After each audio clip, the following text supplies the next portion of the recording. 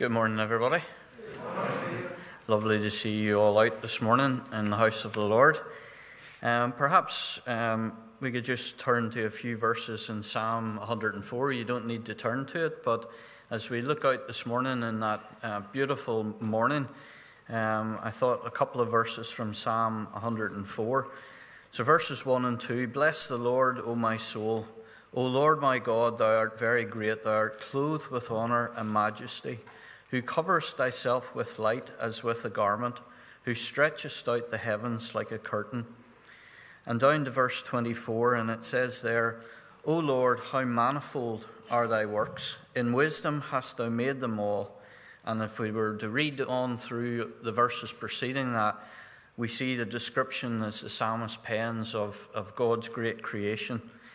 In wisdom hast thou made them all, the earth is full of thy riches.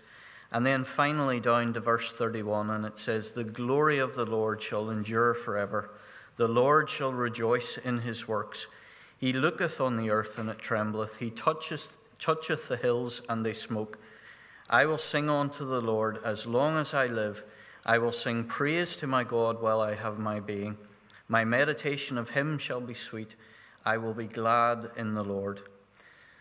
Let the sinners be consumed out of the earth, and let the wicked be no more. Bless the Lord, O my soul.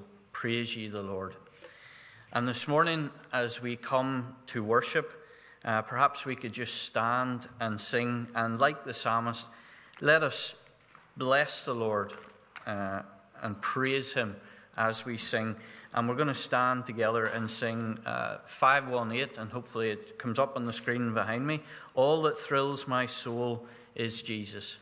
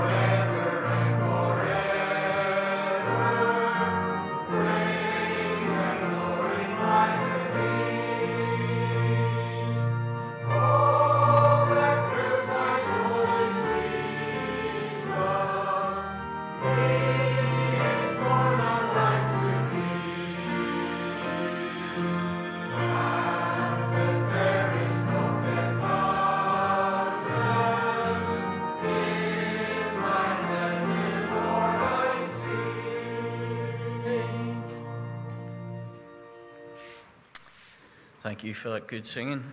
Perhaps we could just still ourselves in God's presence and pray.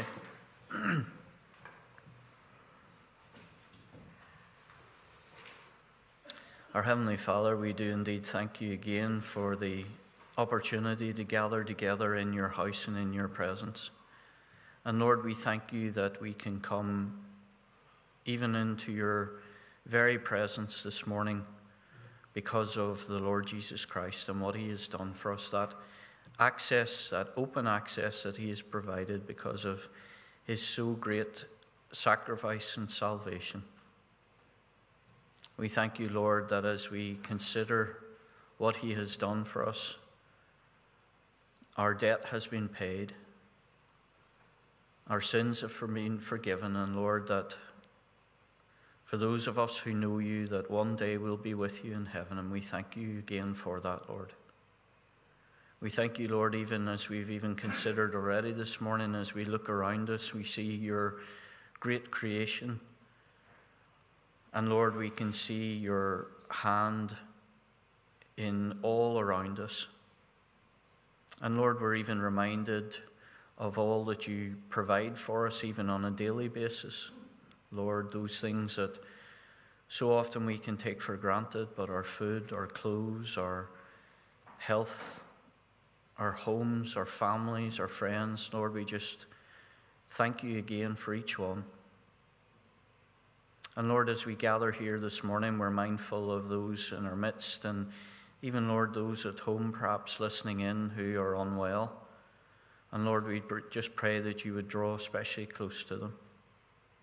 Lord, that you would give them a measure of your strength. Lord, that you would give them a real sense of your presence and help. And Lord, just be unto them all that they need at this time.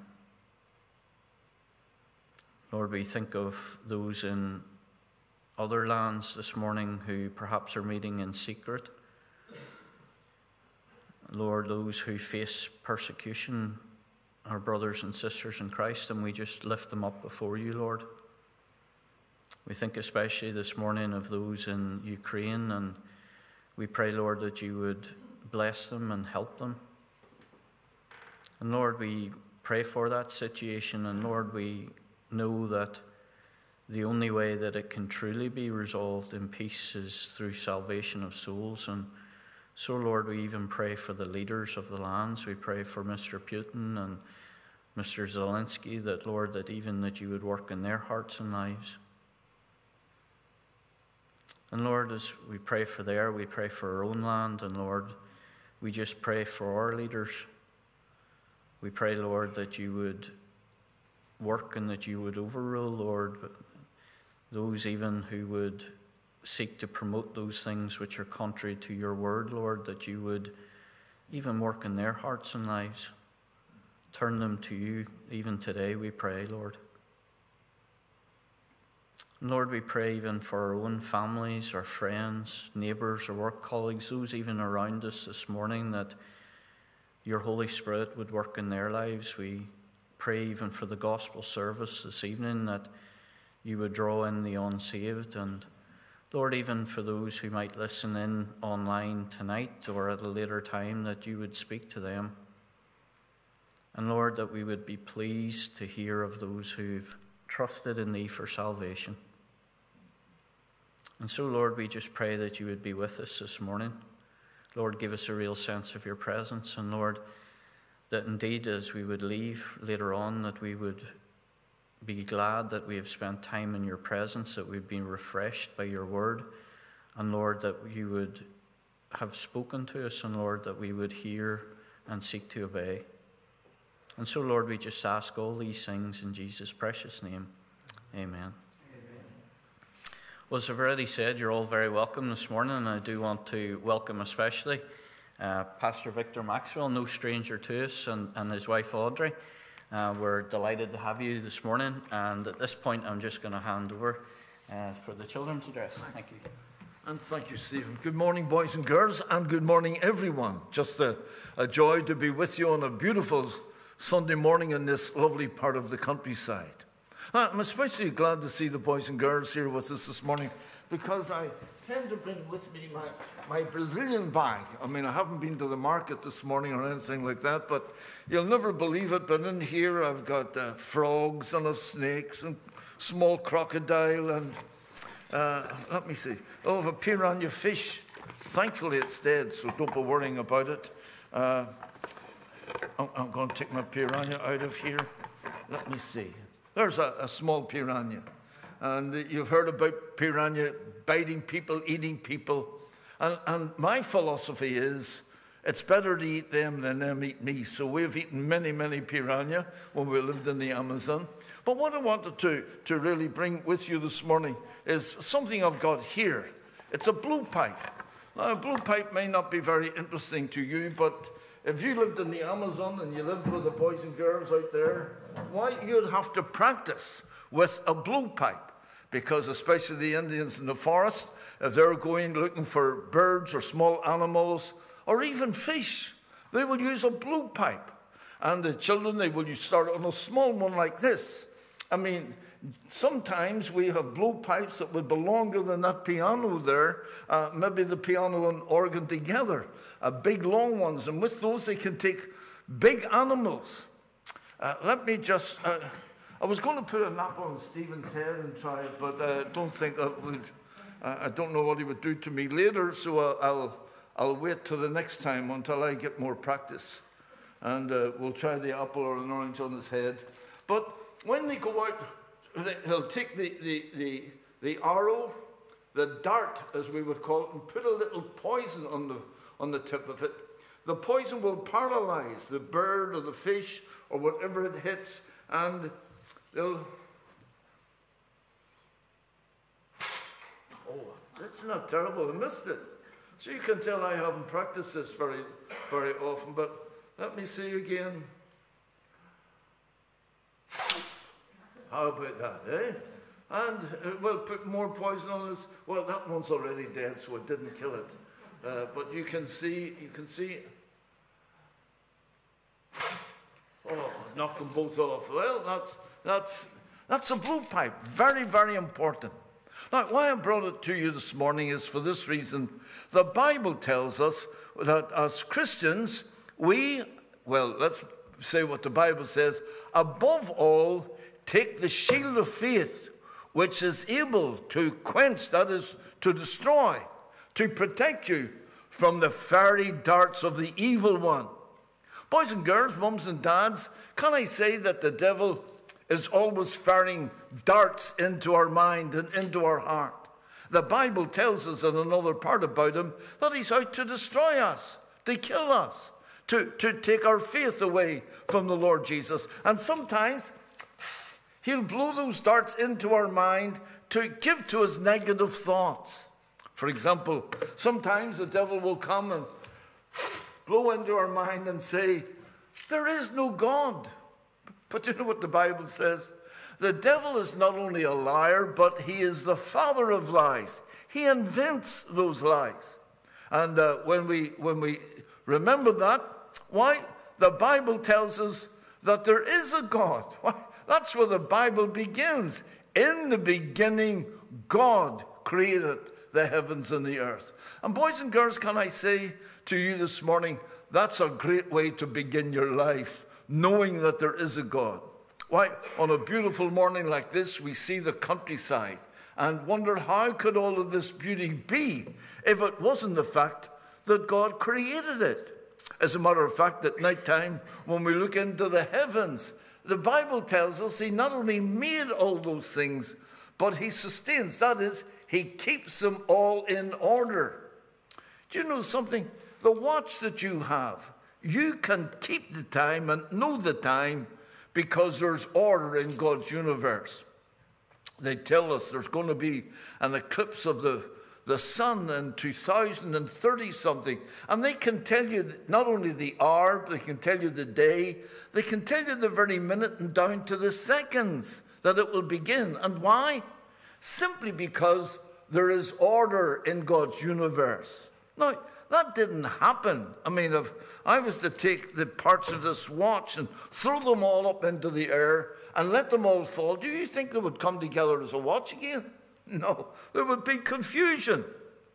But God is on the throne and he is the creator of all things. And when the devil comes and says, there is no God, you just say, the devil is a liar.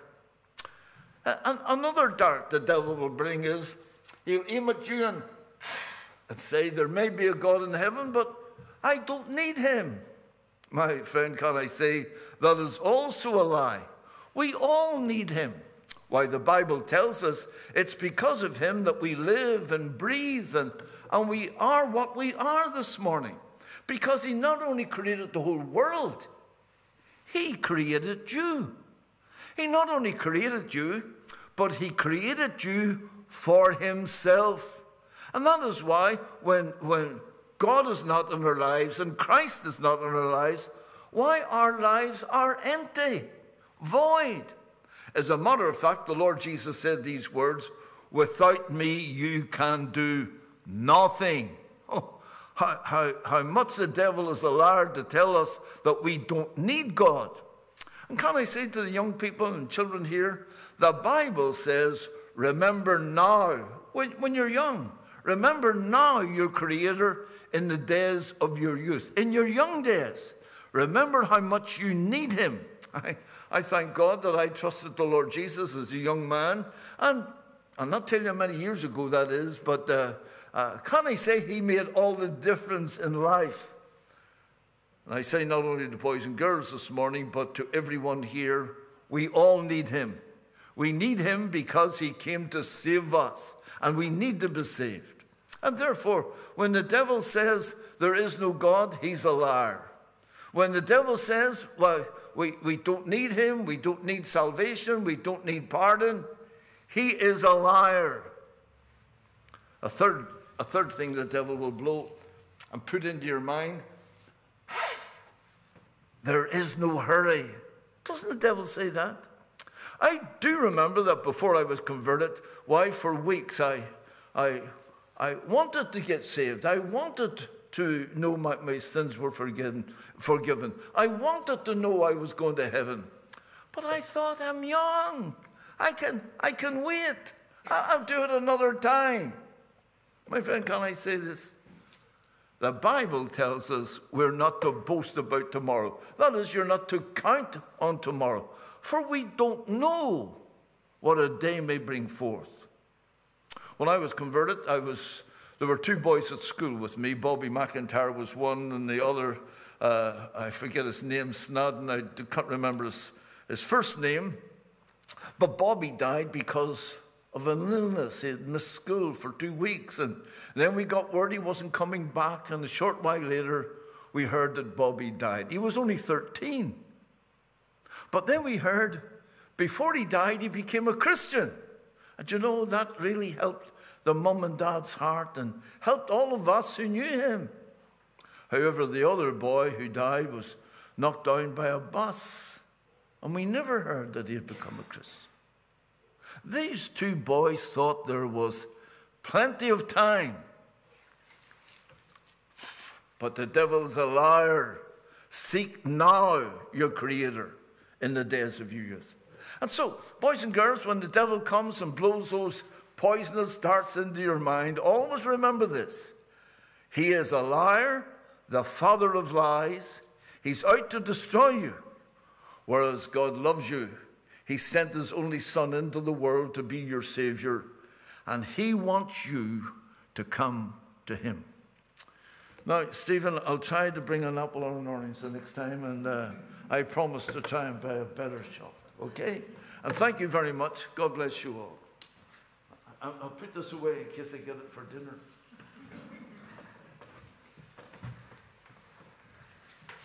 Thank you, Pastor.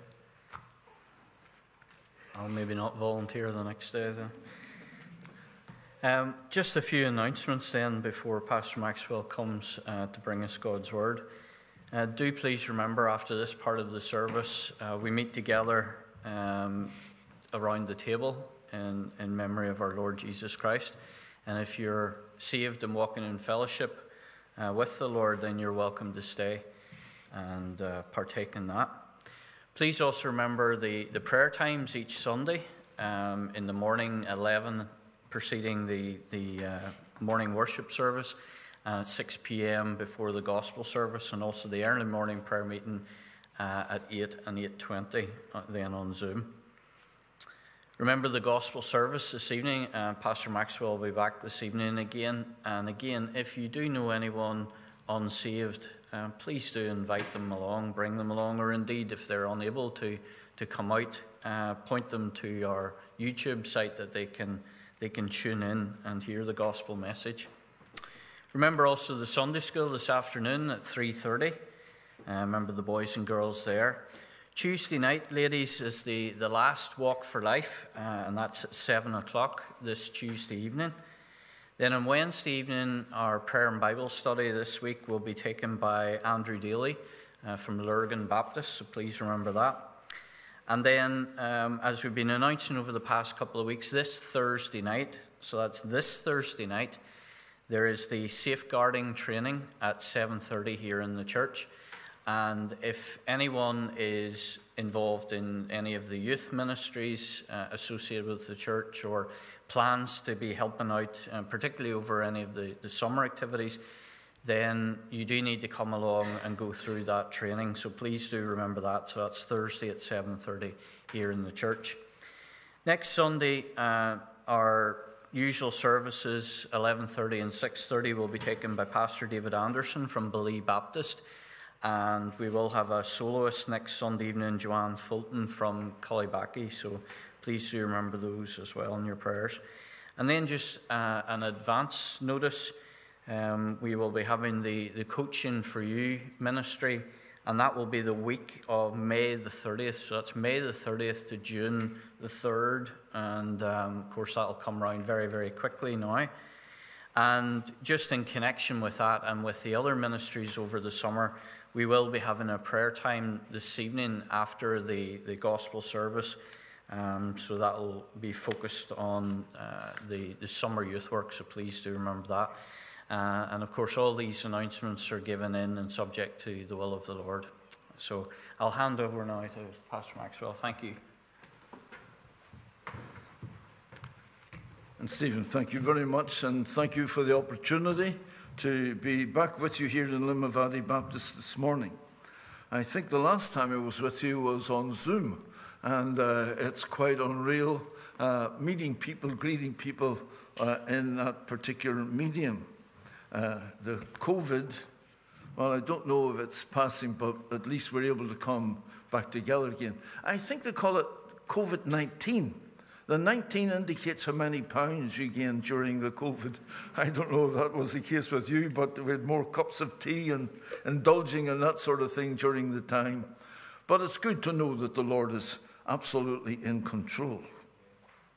Our Bible reading this morning is taken, I have two readings, one from 2 Corinthians chapter 5, and then again from Hebrews chapter 11. While you look for your place, can I say I've brought with me this morning some Acri literature. This circular is just out. Audrey and I have been with Acri Gospel Mission since 1964. As a matter of fact, at the beginning of the pandemic, we were in Brazil, and we were glad to get home before the pandemic hit Brazil in a very bad way. We lost a lot of good friends, a lot of Christian missionaries and servants of God in that land. Dr. Bill Woods went to Brazil on Tuesday of this week. Dr. Geddes and his wife also went to Brazil Tuesday week ago. They're only there for a short while, but we had valued prayer for them.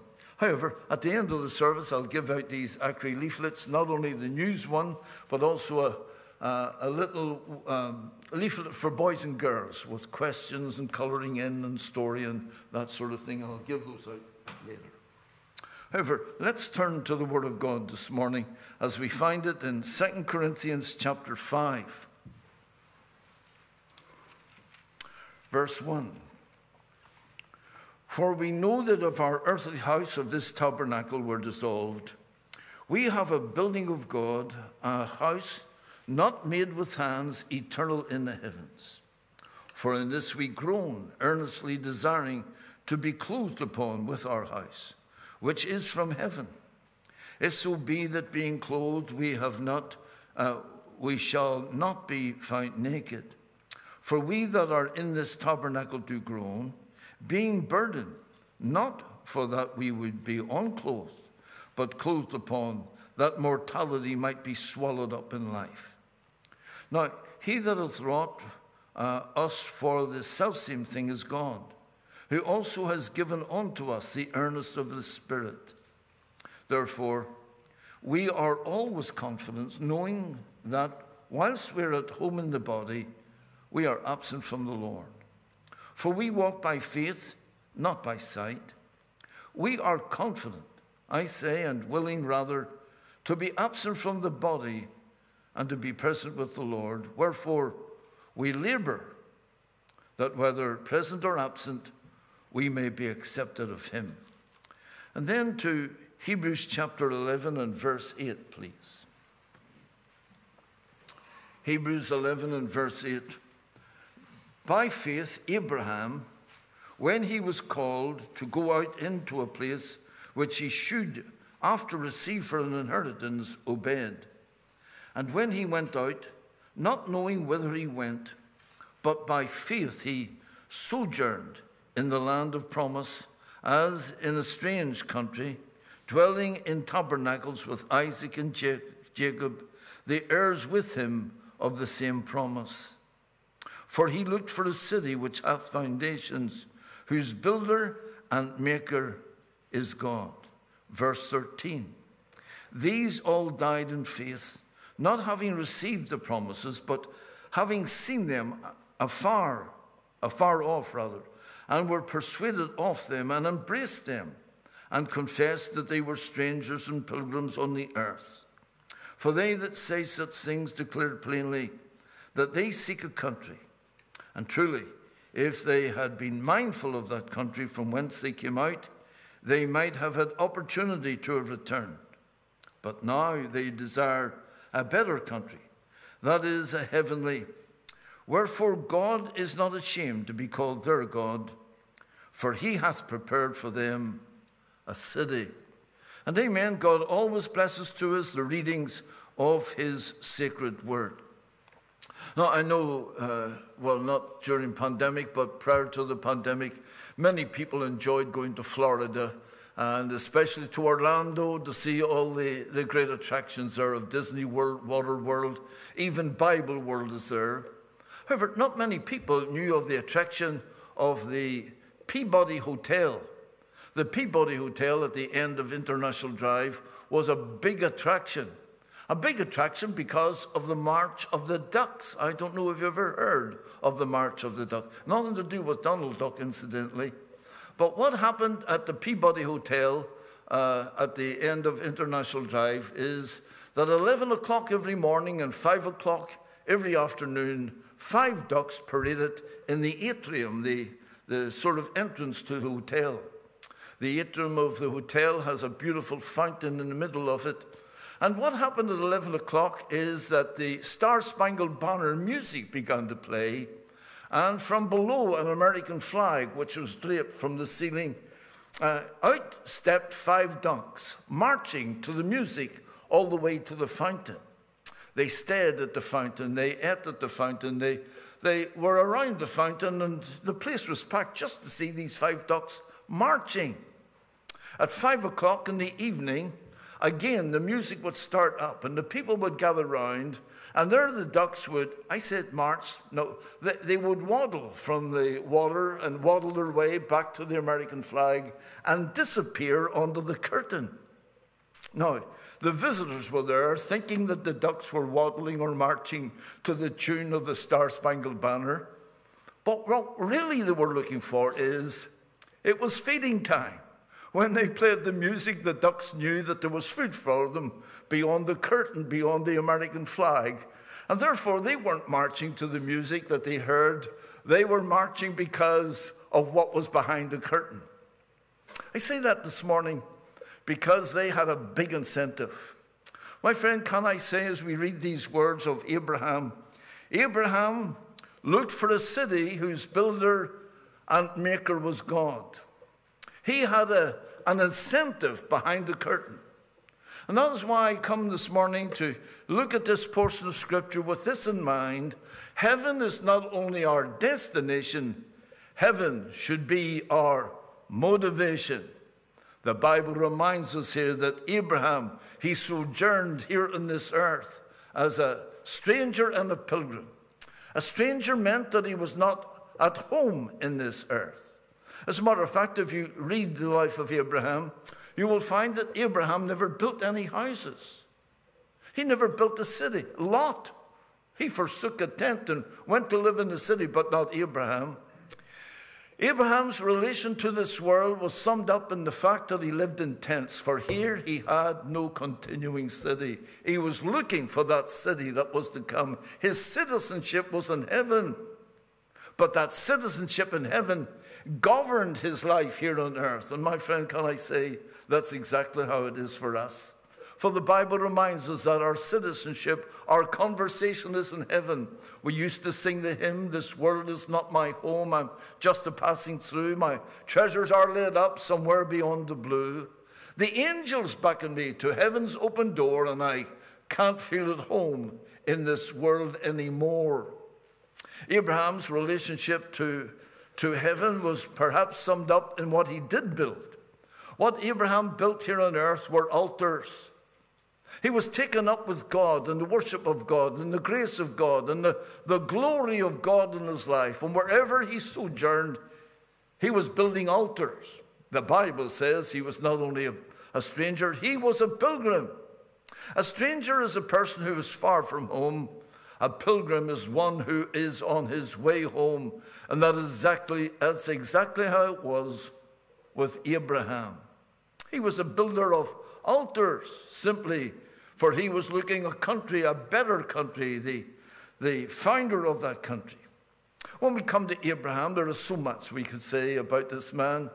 Outside King David and our Lord Jesus Christ, the Bible has more to say about Abraham than anyone else.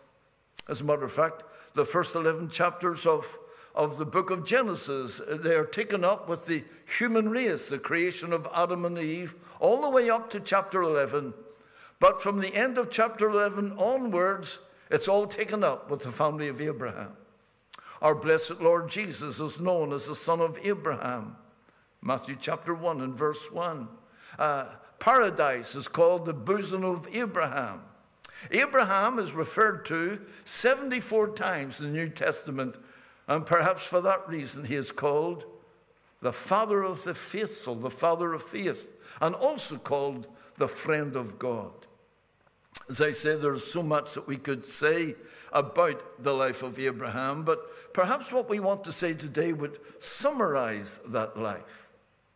When we think of Abraham as the father of the faith, we come to see him here in the book of Hebrews chapter 11, and what it tells us of him is that he had a very sensitive ear. The Bible says that he heard the voice of God. Abraham, when he was called to go out, that he went out, that he should after receive an inheritance. He was listening to God. My friend, can I say, it is a good thing to have an open ear to God, to hear what God is saying through his word. God speaks to us every day by his sacred word. I like to say that when we open our Bibles, God opens his mouth.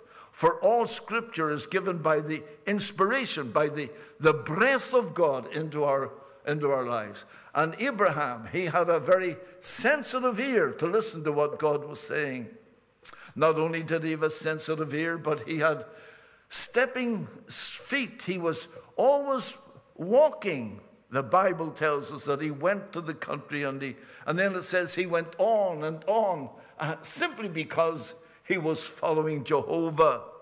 My friend, can I say, that's exactly what we have been called to be. We have been called to be followers of our blessed Lord Jesus. We don't want to dwell on that this morning, but other than to say he had a sensitive ear, he had ready and stepping feet to follow the Lord. But what I do want us to look at this morning is the fact that he had a very steady eye. He was looking for a city whose builder and maker was God. Now, Abraham was very much taken up with cities, And that's exactly what I want us to focus in on this morning. You see, in the life of Abraham, to summarize that life, we want to think of something of what we might call the city that was behind him, Ur of the Chaldees. That's where he came from, the city that was behind him. And then we think of the city that was beside him. The Bible reminds us that he lived on the plains of Mamre, that is near to present-day Hebron. However, the cities that were beside him were the cities of Sodom and Gomorrah. And we're going to think of those cities of Sodom and Gomorrah and Abraham with his relationship to those cities. The city that was behind him, he wasn't going back there. The city that was beside him, but the city that was before him, that was the important place. He wasn't a citizen anymore of Ur. He wasn't a citizen of Gomorrah. He was looking for a country whose builder and maker is God. Down here, he was a pilgrim. And I say again, that was the motivation of his life, just like those ducks going for feeding time. My friend, can I say that God has laid up for us? Listen to what it says in 1 Peter chapter 1 and verse 3. Blessed be the God and Father of our Lord Jesus Christ, who has begotten us again unto a lively hope by the resurrection of Jesus Christ from the dead. Listen to it. To an inheritance, incorruptible, undefiled, reserved in heaven for you. It fades not away. It's reserved in heaven for you. And my friend, can I say, that should be the big incentive of our lives. Our Lord Jesus Christ, again in the book of Hebrews, the Bible reminds us that our Lord Jesus, when he was going to the cross, when we think of the cross, we see the darkness and the pain and the gore. But the Bible says of our Lord Jesus, who for the joy that was set before him, he endured the cross, despised the shame, but is now set down on the right hand of the Father. Our Lord Jesus could see beyond the cross and see the joy of pleasing the Father and satisfying divine justice, the joy of bringing his bride home. It was motivation. However, let us go back to think of these things in the life of Abraham. The city that was behind him, it was Ur of the Chaldees. It is very interesting that we don't read of Abraham until he was 75 years of age. 75 years of age. What I think is interesting about that is that we don't read anything about those 75 years. As a matter of fact, when I look at many servants of God in the Bible, before their encounter with God and before the transformation of God's grace in their lives, the Bible tells us very little about them. And why? Because those years were wasted years. Dare I say that this morning for those who are out of Christ? Every day out of Christ is a wasted day. Every year away from God is a wasted year. He only began to live when he was 75 years of age, and that's when grace reached Abraham. Ur of the Chaldees was, as we think of it, an ancient city. We've got to know a lot about it now because of archaeologists. Isn't it amazing how when we get older, we get interested in archaeology? I think it's got something to do with age. But archaeologists were able to look in and discover the ruins of Ur of the Chaldees. And although we think of those ancient days, they weren't cavemen. Ur of the Chaldees was a modern city in present-day Iraq. It had a population of up to 300,000 people. It had a water system all through the town, a sewer system. Some of the mansions of Ur of the Chaldees had 14 and 15 rooms. And so it was a very prosperous city. However, it was not only a wealthy city, but it was a pagan city. The people of Ur of the Chaldees were pagan people who worshipped the sun and the moon, and some of them, like the Egyptians of that time, had a different god for every day of the week. And the thing about Abraham is that before God met him, before grace changed him, my friend, he was probably a moon worshiper, a sun worshiper. He worshipped the creation rather than worship the Creator. But one day the Bible tells us he heard the voice of God, even as we've read about it here in this portion of Scripture. By faith, Abraham, when he was called to go out into a place, he went. My friend, it was the day of decision in the life of Abraham, and think what that must have meant. His life completely dominated by ignorance and darkness and all that might have been indulged in that particular time, until the Bible tells us in Acts chapter 7 and verse 2, how that God appeared to him, grace reached him and saved him and changed him. And that day, the day of decision, he turned his back on the darkness of the world. He turned his back on the ways of Ur of the Chaldees. He turned his back on pagan practices. And the Bible puts it in New Testament language when it says he became a new creature. Something happened in his life. I mention that this morning because the day of your decision to come to Jesus Christ, my friend, means the day of big transformation. We sing the hymn, "O happy day that fixed my choice on thee, my Savior and my God. Well may this glowing heart rejoice to tell its raptures all abroad." The decision that Abraham made on that day, my friend, touches all of us. Did you know that no greater promises were ever given to any man outside Jesus Christ than to Abraham? Outside Jesus Christ, no man so touched the whole world but Abraham. Why? Muslims and Jews, they look to Abraham as their father. We think of him as the father of the faithful.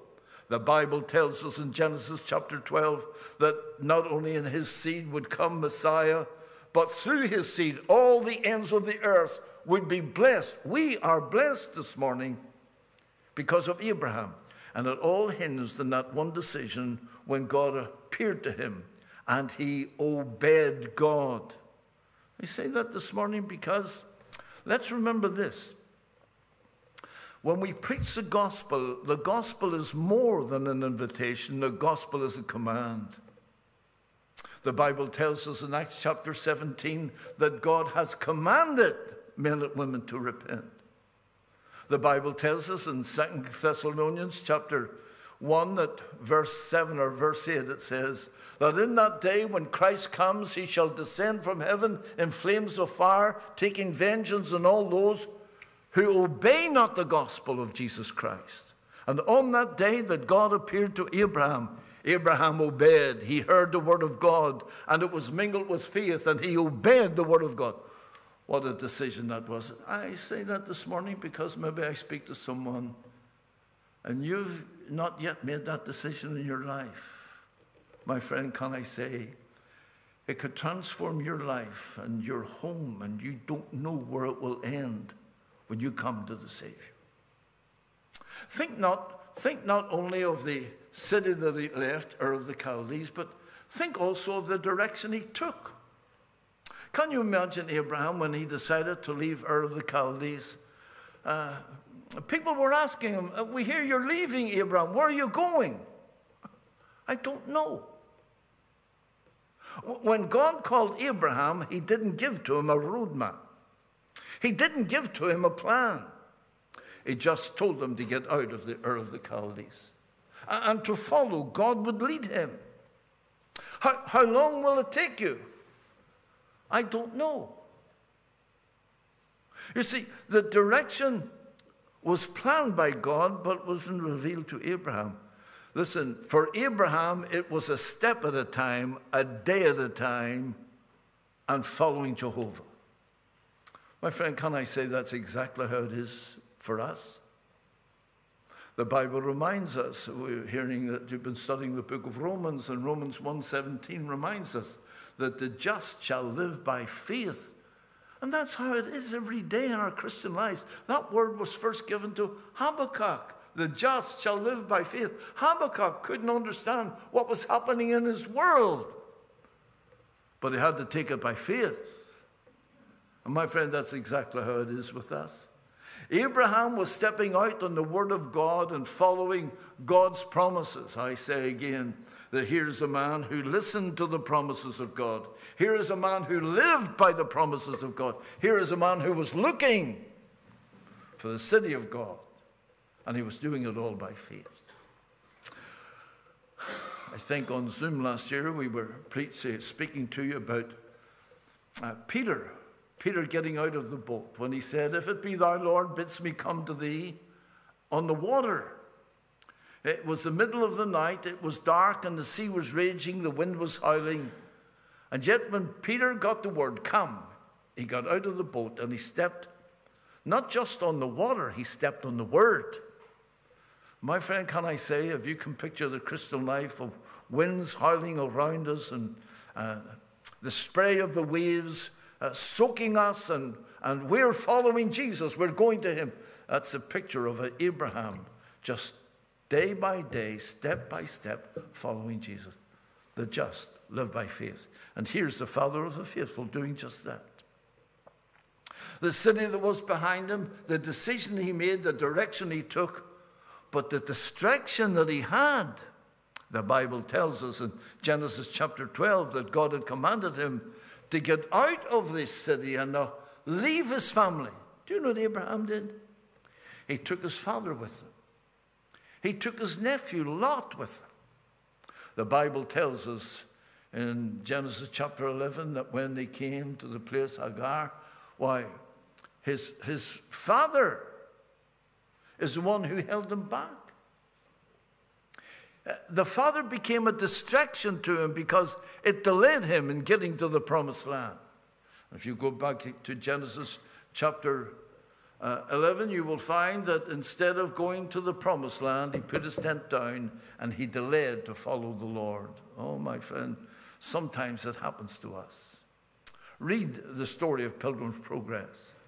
How often he was diverted. Sometimes because of doubts that put him in a dungeon.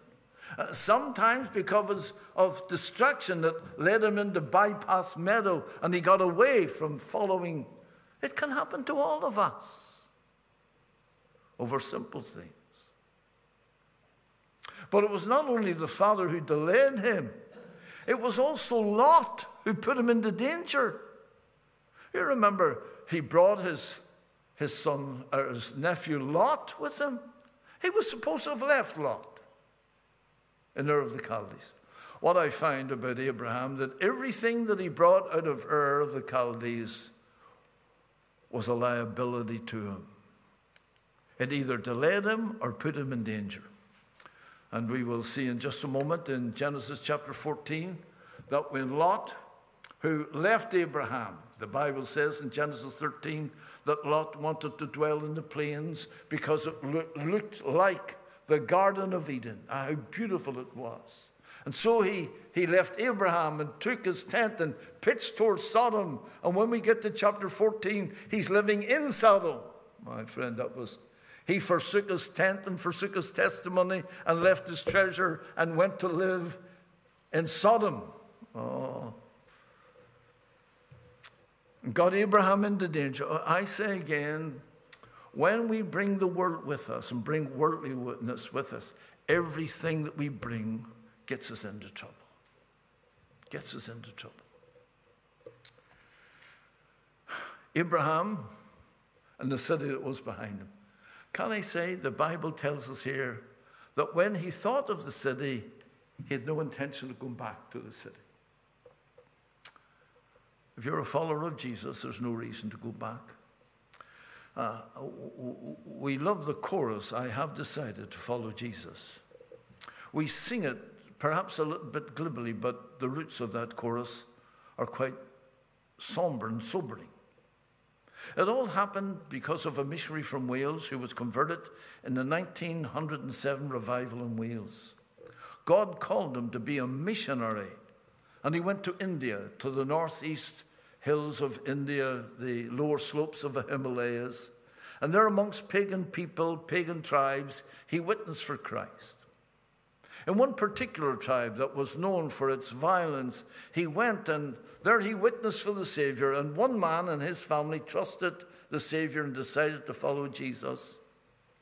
When the chief of the tribe summoned the man before the fathers of the tribe, he asked the man to recant.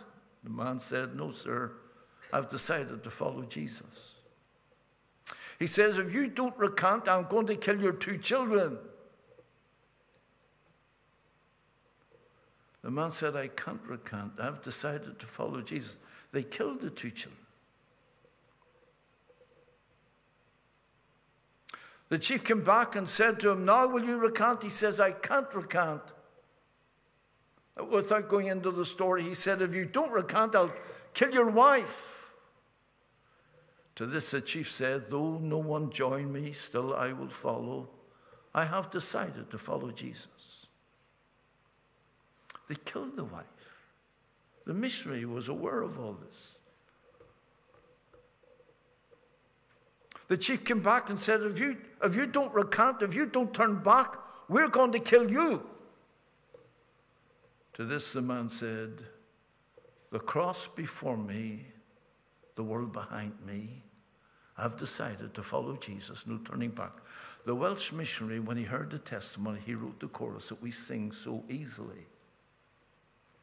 Amazingly, because of that one man's testimony, the chief was so impressed that he turned to Christ. He was converted.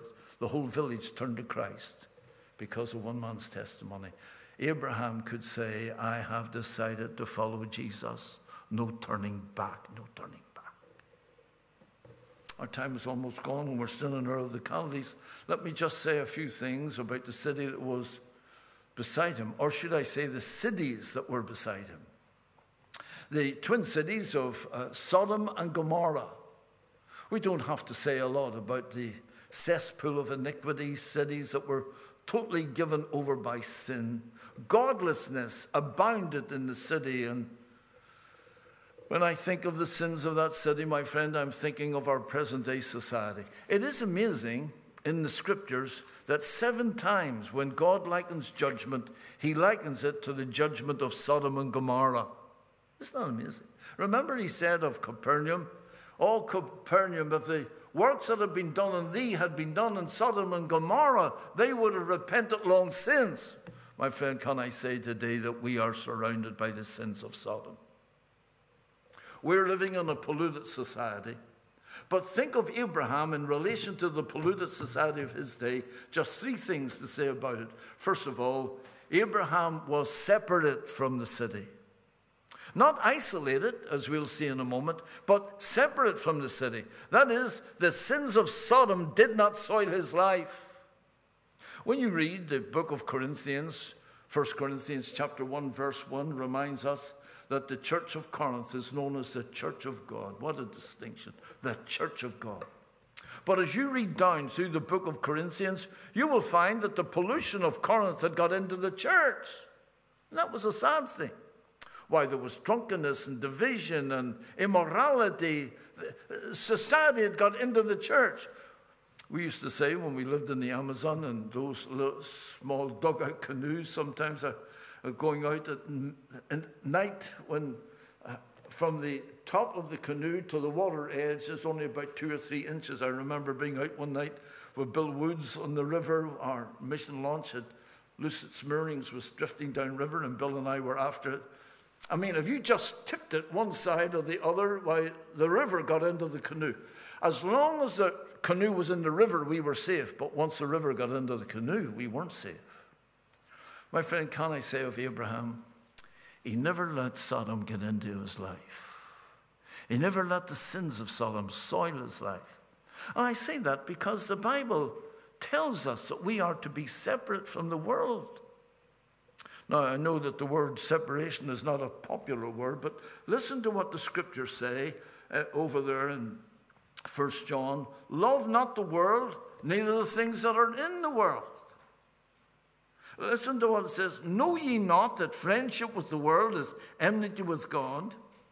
James said these words, pure religion and undefiled before God and the Father is this, to visit the fatherless and widows in their affliction, and to keep himself unspotted from the world, not to be spotted with the sins of society.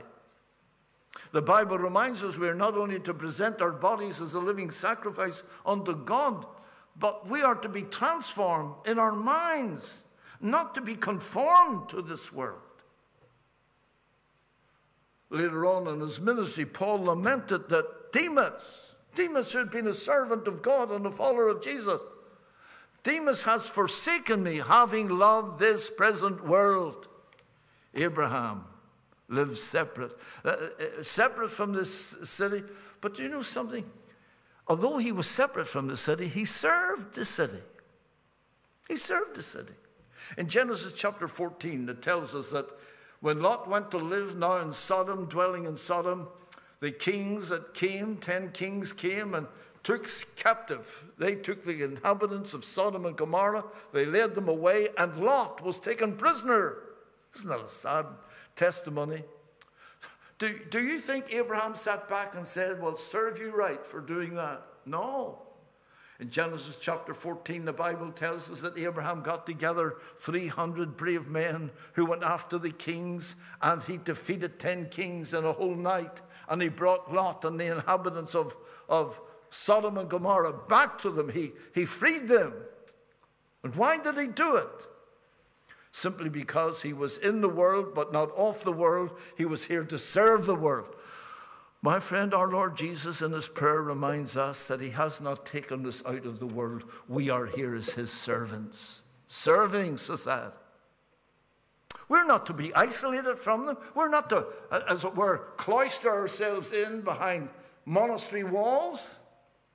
The Bible says we are to be salt of the earth. We are to be lights in the world. Let your light shine before men. We're to testify, speak for Jesus, live for Jesus. And that was Abraham. He was separate from the city, but he served the city. Can I say that's a great balance to have? Time is almost gone, and now we're in Sodom. Let me just say this. He not only was separate from the city, and he not only served the city, the Bible tells us how he prayed for the city. He supplicated for the city. In Genesis chapter 18, the Bible tells us that God came and visited Abraham in his tents on the plain of Mamre, and told Abraham that he was going down to Sodom. He was going to destroy the city. Fire and brimstone would fall upon the city. Do you know what Abraham did? Abraham began to pray. And he prayed passionately. He prayed for the city. He prayed for Lot. And he prayed, Lord, if there be 50 people in the city who are just and righteous, would you spare the city? God said, I'll spare it. Lord, you're merciful. There are 45 people in the city. If there are 30, if there are 20. He bargained God down to 10.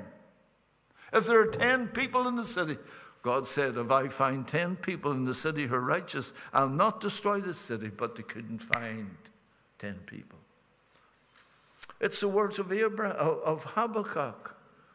Looking at the sins of his day, he said, oh God, in wrath remember mercy. Let's remember this. People around us need the Lord. Every day they pass us by, we rub shoulders with them. And you know what the Bible says of them? The wrath of God abides upon them, my friend. Abraham was concerned for the city. He prayed for the city. And I say this because oftentimes our prayer meeting, we need to pray for the sick of our congregations.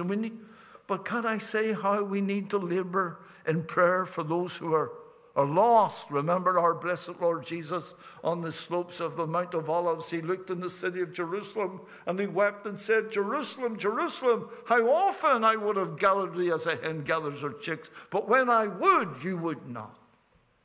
He said to the Pharisees, you will not come to me that you might have life. Oh, Abraham supplicated for the city. The city behind him, the city beside him, the city before him. The city before him, my friend, is the city that's before us. The Bible tells us, and maybe we'll say a little bit about that this evening. The Bible reminds me, my friend, that we're going to a city where we will sit down with Abraham and with Isaac and with Jacob. They shall come from the east and the west and the north and the south and sit down with Abraham and Isaac and Jacob. What a day that's going to be. What a place that's going to be.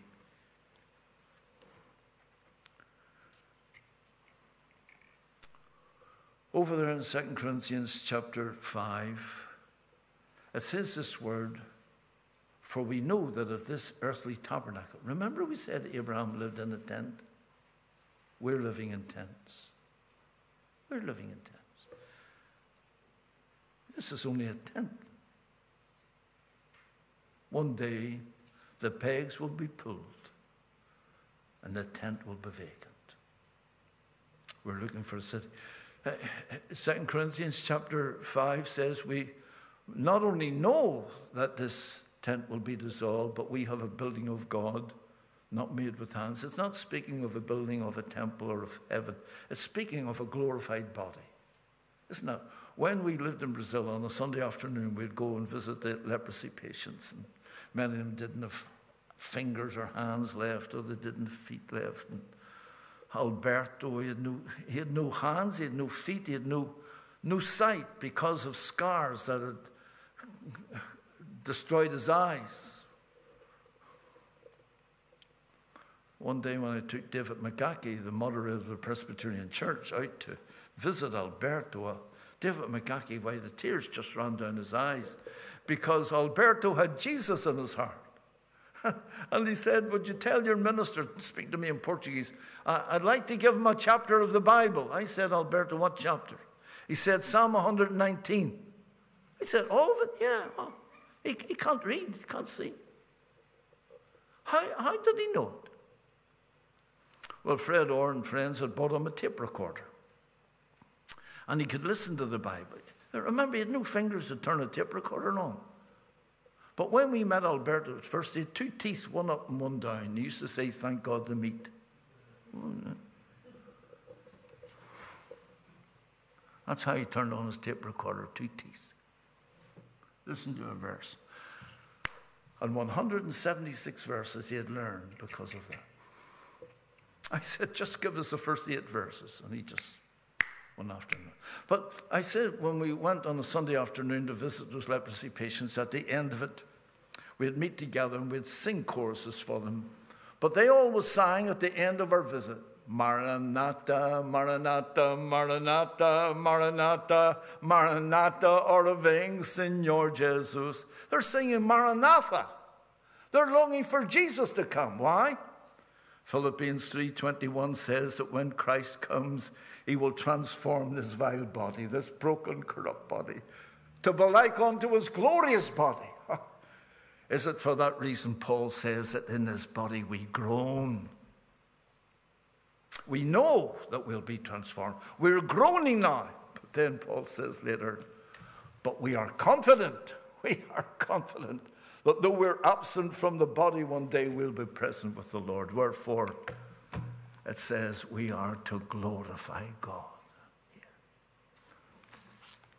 You're a Christian. There's a city before you this morning. And remember the ducks of the Peabody Hotel. It doesn't exist anymore, incidentally. It's been taken over by another company that stopped in 2013. But the March of the Ducks was not to the music of the world. It was to the incentive beyond the curtain. We've got a great incentive. Let us pray. Heavenly Father, we pray that you will bless thy sacred word to all of our hearts this morning and help us to be listeners of the word of God. Help us to be faithful followers in the steps of our Savior. And our Father, we ask of thee that you will help us to live so that we're looking and longing for the coming of our blessed Lord. Bless us now as we sit to remember the Lord Jesus, and be with those who must leave, we ask. In Christ's name, amen.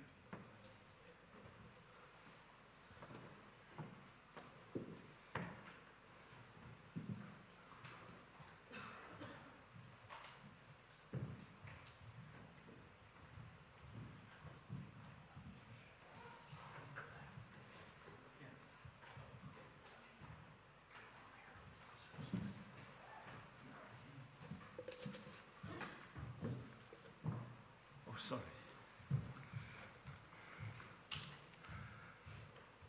Yeah, let's, as we come to the table this morning, sing hymn number 177. Jesus was slain for me.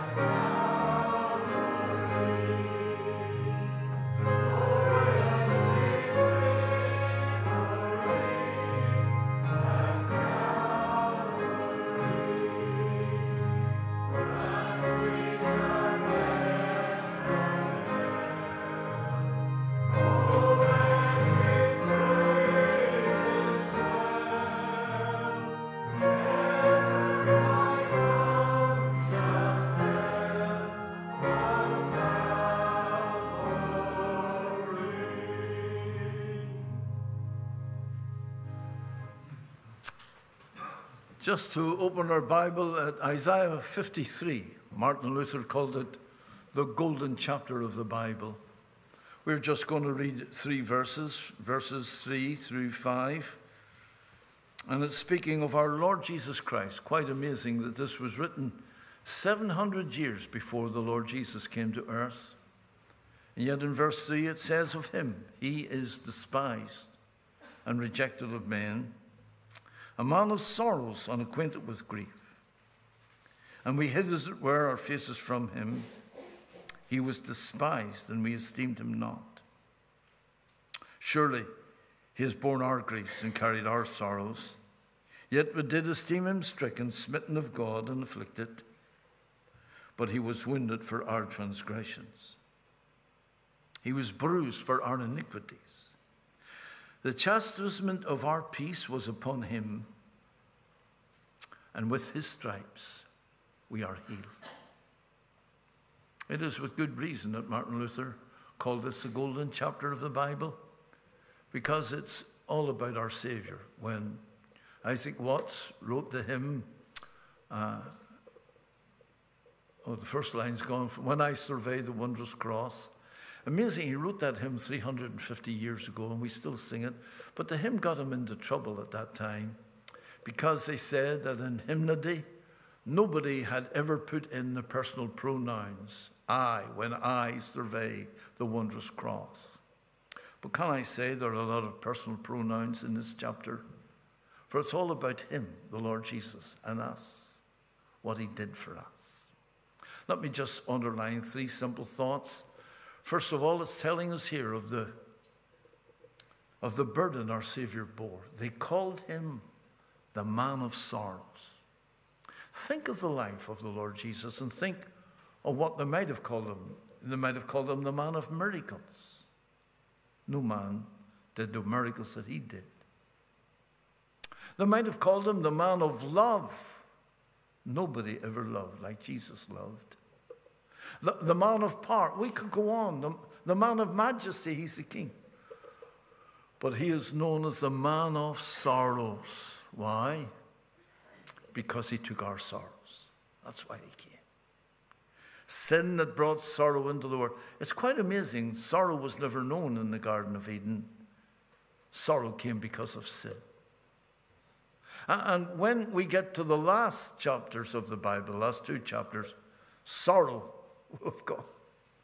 Philip de Courcy was preaching for us recently, in heaven there will be no more sorrow. And he said, good riddance, good riddance. No more sorrow, suffering. But Jesus bore our sorrows, the man of sorrow, the burden he bore. Think of the bruising he felt. What do we read in verse 5? He was wounded for our transgression. Was anyone ever beaten like the Savior was beaten? The Bible tells us how human hands took him and crucified him. They scourged him. They crowned him with thorns. They spat upon him. They nailed him. They took a spear and punctured it into his side. Oh, this man of sorrows was crucified for us. And we will never understand how deep were the sufferings of our Lord. We're speaking of physical sufferings, but the Bible gives to us a window to look in on the heart of our Lord Jesus. When God laid upon him the sins of the world, we'll never understand what that meant. We're coming to this table to remember the burden he bore was our burden. The bruising he felt was in our place. The blessings he gave us. By his stripes, we are healed. That's why we're here this morning. We are, what does it say in him? Ransomed, healed, restored, forgiven. Who like us his praise should sing? At that verse 5, and with this I finish, take the first few words of that verse and compare them to the last few words. He was wounded. We are healed. That's why we're at this table this morning. Some brethren are going to lead us in thanksgiving for the the bread that speaks to us of the body that was broken for us. And then following in due course, some brother leading us in thanksgiving for the cup.